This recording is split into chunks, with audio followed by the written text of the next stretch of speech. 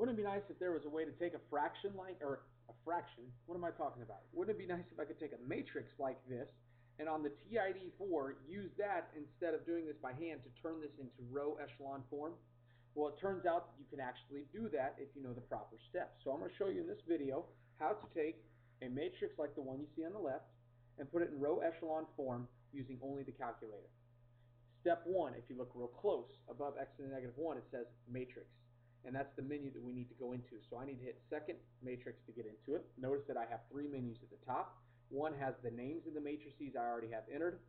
One is the math functions that I'm allowed to do with matrices, like find the determinant, or to augment a matrix, or to find the identity matrix.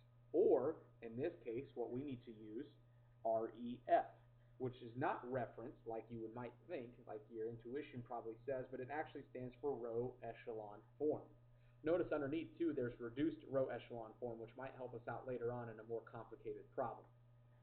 So what we can do then is we're going to go over to the edit menu and we're going to edit a matrix. The first thing we need to do is actually put this matrix here into our calculator. So I hit enter. This is a 3 by 3 matrix. If you ever have trouble remembering that, remember the memory device we talked about in class. Down and over. Do. So I go 3 down, 3 over. This is a 3 by 3 matrix. Easy because it's square, but you know, maybe that'll help you later on with some more complicated examples. A 3 by 3 matrix, I need to enter this in, so I simply type the values, hit enter every time. 3, enter, 3, enter, 3, enter, 1, 0, 4, 2, 4, and negative 2. Now make sure on the last one with the negative, you don't type subtract 2. You cannot use the subtract button right here. You have to use the negative button down here, or you'll get an error. Now, this is a little confusing. I don't know why. It's a little annoying, but you actually have to go second quit and get out of editing that matrix before you can go on any further, okay? We can go now back into the matrix menu, and now we can do stuff with matrix A, which is a 3 by 3 matrix I just entered. I go over to math.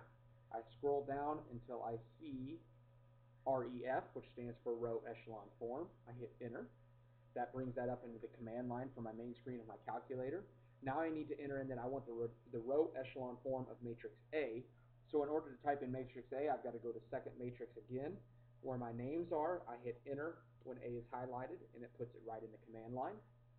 In my parentheses, I hit enter, and I now have the row echelon form of that matrix.